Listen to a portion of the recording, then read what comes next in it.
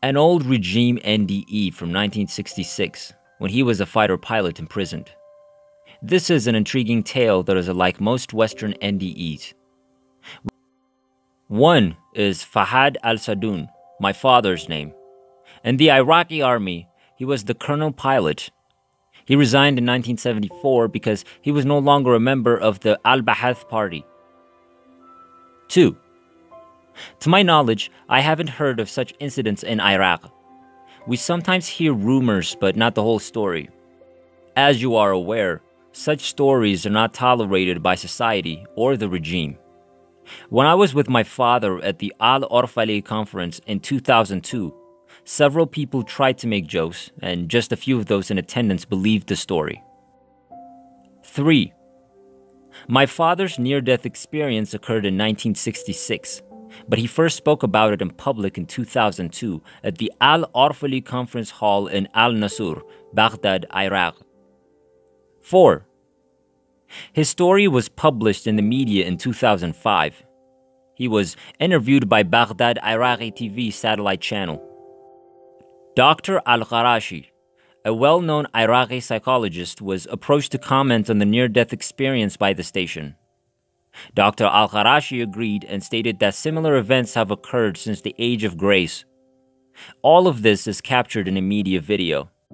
Colonel Fahad, an officer political detainee, wrote about his near-death experience while in detention. I was held in the Ministry of Defense's military police cell. It was a fairly small room with only a bed and a pit for a lavatory. There was a small opening. I was assigned 2 guards, one of whom resided in a little remote village and was usually on duty. He gradually came to sympathize with me. I used to have him deliver my meals from a neighboring restaurant. A light tranquilizer known as Antibar was available. I requested that the guardsman bring me a packet of these tablets, which he did. So I kept asking him to deliver the tablets until I got roughly 300 of them.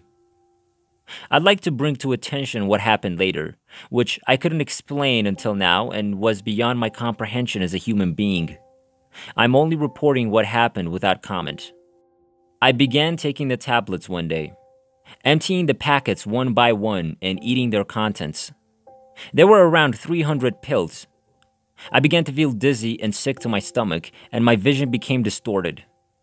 I gazed at the cell door and the veins in my arm. They were turning a dark blue color. I tried to lie down on my bed after realizing this, but I lost my equilibrium and fell to the floor. I went unconscious.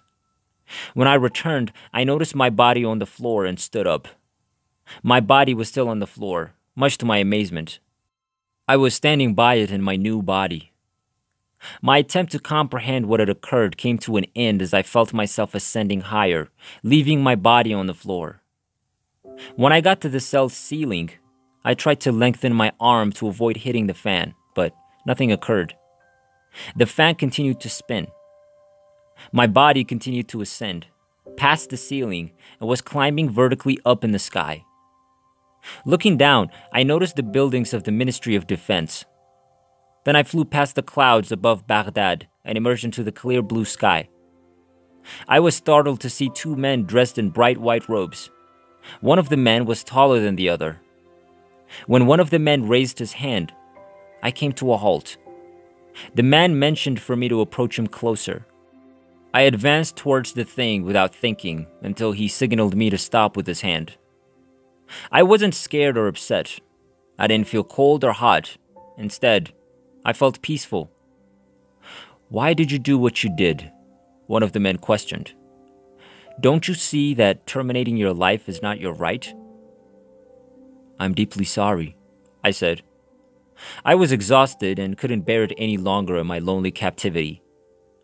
I tried to figure out who they were as I was answering, but I couldn't. The same individual stated, "We are now satisfied with you. We will forgive you for your actions and return you to Earth. Do not repeat what you did." "Look, do you know any of these?" he continued. I realized he wanted me to turn around to see, so I did. I noticed 11 males standing nearby with their backs to me. "I don't know any of them because I don't see their faces," I explained. Three heads turned to face me after the man signaled. President Abdul Salam Aref was standing next to his bodyguard, Abdullah Majid, and the third was Abdul Latif al-Daraji. You were meant to be with them, but we pardoned you, said the man. We are now transporting you to your home planet, Earth. These 11 will depart your globe and arrive with us in 2 days. He motioned with his hands once more, and the three heads turned. Do you know why we've forgiven you? He questioned. No, I said. Look towards the Earth, he murmured. A MiG-17 jet fighter was flying low in the Barzan district, going towards the rocks and the road where the Kurdish militants were hiding. The insurgents were forcibly gathering women and children and frightening them with their firearms to keep them near. The ladies and children screamed in terror as the MiG fighter soared low above them. Mothers were embracing their newborns, while fearful children tried to hide under women's garments. It was a terrifying scene of death terror. The MiG flew above them without firing a single shot. When the plane returned, I realized it was my plane. I was the one who defied orders to attack. We want you to see with your own eyes the humane deed you did, the man stated. Do not panic. The plane flew over them again without attacking and returned to its base in Kirkuk. I noticed the expressions of the women's and children's faces as they wondered what had happened, as well as the expressions on the rebels' faces. This is the deed for which we have forgiven you, the man added. You'll be transported to the physical world. That was a wonderful act of humanity. Now, before you return, do you have any questions before you're sent back? I responded, yes. I do have some questions. What does time mean to you? Is it as scientists such as Einstein claim, where we have no time like you have? He said, what age are you? 30 years, I replied. Again, look down, he urged. I witnessed my mother putting her newborn baby, me, to bed while an Indian doctor stood nearby. On March 13, 1934, all of this happened in Basra City. Then I saw the entirety of my life flash before my eyes. You just watched your own life in less than a fraction of a second, which, for you, was 30 years, he explained. Do you have any more questions? Will there be war between us and the Jews? And what will be the outcome? I inquired. Yes, it'll happen soon, and you will lose, he said. He motioned with his finger for me to look. I watched Israeli planes take off from their bases and fly low over the Sinai Desert and the Suez Canal. Then they bombed the Egyptian bases, killing the planes on the ground. It was the conflict of 1967. Why don't you help us escape such a disaster? I exclaimed, alarmed. No, he said, because you were a great nation that was fragmented. You were people killing each other in 90 separate places with no unified language. They banded together and united against you. They had one goal, and they achieved it. If you want our cooperation, you must first unite your country and return to your former glory. Come together under God and pray to Him as much as you can. Can I tell my parents about what I saw so they can be cautious? I said. Yes, he said. But no one will believe you because you just glimpsed a little portion of the future and are now living in the past. They'll be unable to fathom the future. You and your people are stuck in the past and have no idea what the future holds. After that, he said something. I couldn't completely grasp or comprehend what that meant. We witnessed the creation of your universe from the beginning. Then we witnessed this altar.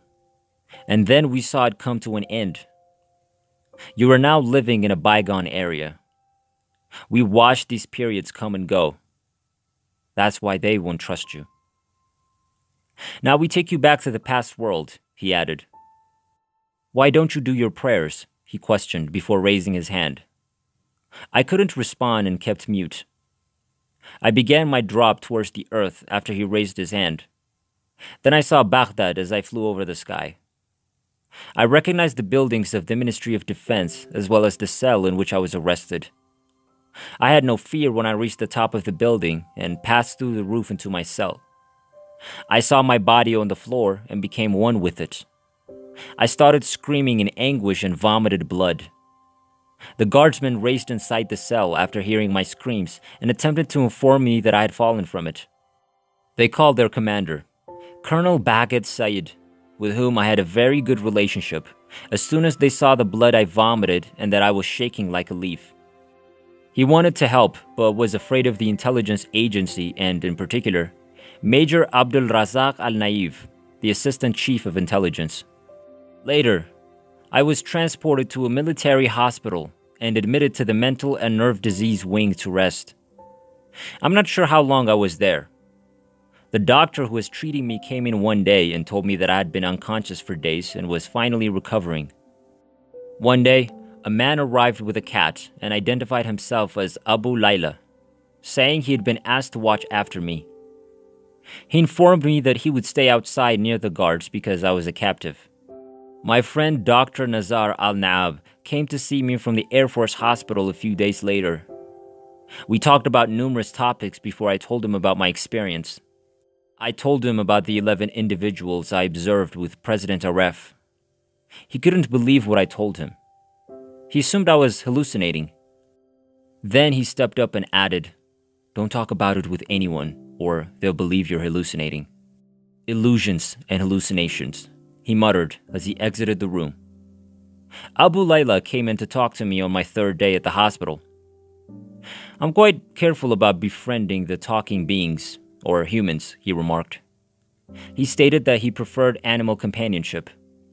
Then he told me about a helicopter disaster in which President Aref and his entourage were slain. I was perplexed by the news, recalling the man in a white robe who assured me that no one would accept what I'd witnessed. Dr. Nazar came in to visit me the day after the helicopter crash. While he was with me, Abu Layla walked in bearing my breakfast plate, followed by his cat. Dr. Nazar inquired as to who he was and why he was caring for me while I was still a detainee. "I don't know," I replied. At first I thought he was from the security service, then a civilian hospital employee assigned to assist me. "Please tell me truthfully and in detail what you told me 2 days ago," Dr. Nazar asked. "I'd like to hear every detail." "If you plan to harm me, I have suffered more than enough of that in torture and abuse," I told him. "You were disturbed, upset, and thought I was hallucinating and having illusions during our prior meeting. What are you going to charge me with now? Conspiring? I won't tell you what I already told you. I cannot stand incarceration, torture, or any other form of retribution." He began swearing that he had come with good intentions, asking, "Please tell me again what you told me before." As I already stated, I will never repeat what I previously stated, and that is final. Perhaps I was imagining things. He walked away, still mute. Now that I had fully recovered, the jail authorities asked that I be restored to my cell. Orders were issued to that effect. I went to thank Abu Layla and say him farewell before leaving the hospital. He and his cat were sitting by a fountain. I bid him farewell and informed him that I would pay him a visit once I was released from prison. "You'll be released shortly, but you will not find us," he responded, pointing to his cat. After many people intervened and petitioned with the president, I was released from prison in August 1966. I drove a taxi to the military hospital to see Abu Layla, my loyal friend, but he was not there. I inquired about him throughout the hospital. They claimed to know nothing about him or his whereabouts.